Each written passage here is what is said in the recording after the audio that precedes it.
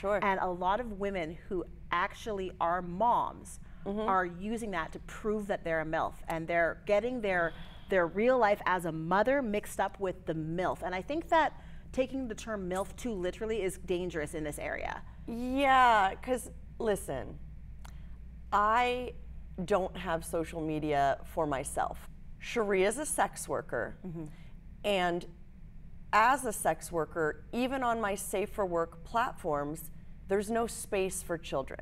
I would be putting them in danger and potentially sexualizing them in the eyes of my followers. Now, that doesn't mean it's right, but we just had a conversation about our culture. We just had a conversation about what people think about us.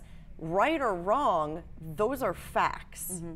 So when I introduce an under 18 person, which I wouldn't do, onto my social media, I'm taking the risk that someone is now going to do something inappropriate with that picture.